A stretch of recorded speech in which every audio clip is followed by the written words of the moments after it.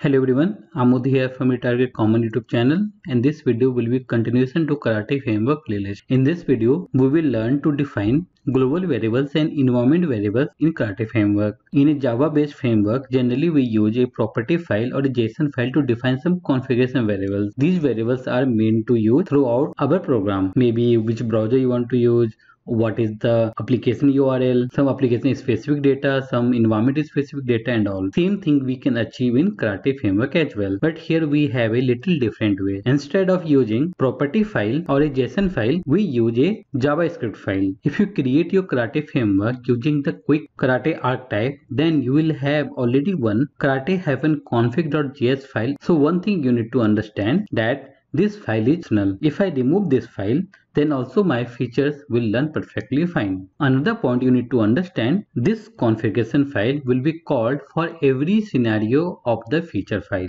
This JavaScript file should contain a method. So if you want to define a function in JavaScript, we need to use the function keyword. Then you need to give a name. You can give any name here. These lines of code are coming by default because I created the Karate framework using the Karate quick start archetype. So here we have something called karate.env. This is predefined variable. If you want to set up in which environment you want to run your feature files, it may be QA, UAT, whatever environments you have, you can run it. So this env you can pass through command line. If you don't pass any value to env, then default it will be dev. Here you can put anything. Whatever default environment you want to have, you can have.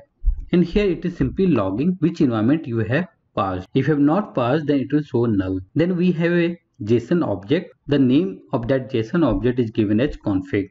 You can give any name. So here actually we have defined this variable. So in JavaScript we need to use word keyword, and this is the key value pair. So this config JSON object currently holding a variable called env. So whatever value we are passing for env, that will be stored in this variable. Here we have simple if-else logic. If the environment is dev, then you can define some environment specific variables. Here you can have any environment name. Maybe for QA you want to have some different set of values. For pre or UAT you can have different set of values. The return type of this function will be config. Means whatever JSON object we have created, the same thing we are returning. So here we don't need to define any return type like Java. So this is the very basic structure of Karate config file of Karate framework. If I take this create airline.feature file, here I am passing the URL hard coded, and the same URL I am using here also means every scenario I am using the same URL. If I want to change, then I need to go and modify every place. So I can store this URL in my config file. I will simply copy this value. I'll go to my config JSON object, give the comma. You can give any name, maybe create airline URL colon, and give the value in the double quotes or single quotes. And instead of using the hard coded URL in feature file,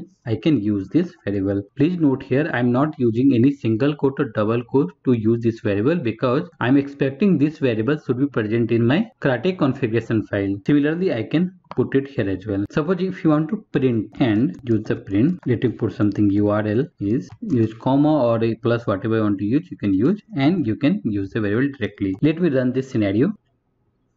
We have printed the URL and this is the value it is reading from my config file. If you see this config file, here we have one logger statement karate.log, and it is saying that karate.env system property was, and if you see the value for env is null because we have not passed this variable from command line. And previously I mentioned that Karate configuration file will be executed for every scenario of the feature file. Let me run this entire feature file and show you whether it is calling the configuration file for each scenario or not. So total we have 5 scenarios in my feature file.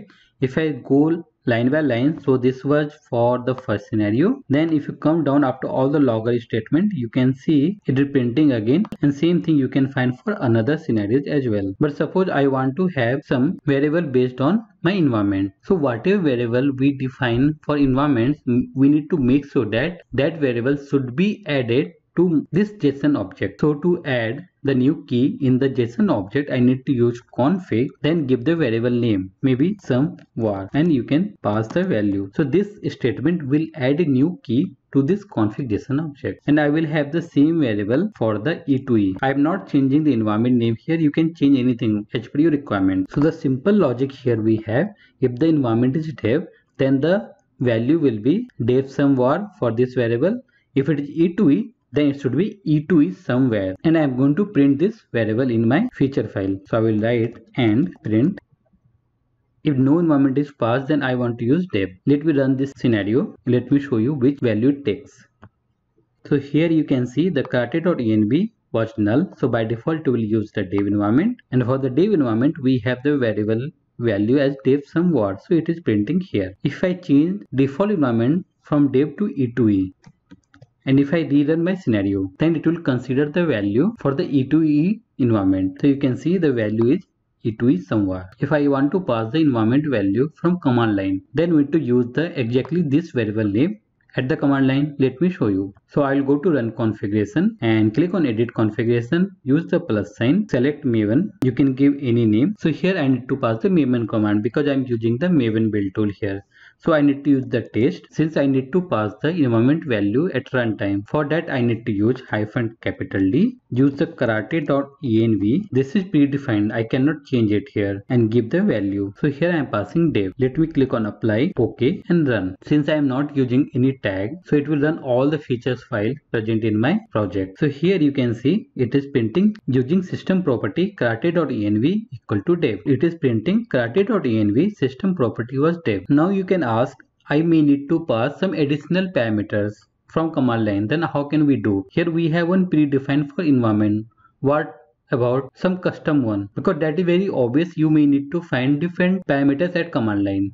So that is also possible here. For an example, suppose I want to pass the user type from the command line. Then you can define one variable here, user type, use the colon, and here I need to use karate.properties and give the variable name whatever you want to use, maybe user type only. And now this variable I can pass from my command line. I need to follow the same concept, -D, user type, and some value. So this value admin will be stored in user type variable. Let me click on apply, okay, and I can use this variable in my scenario. Let me run. So here you can see we are passing the environment dev, and then it is printing the user type as admin. Even you can use the user type variable without storing in the config file as well. Just need to use the same statement whatever you are using in the config file. Same thing you need to use in scenario.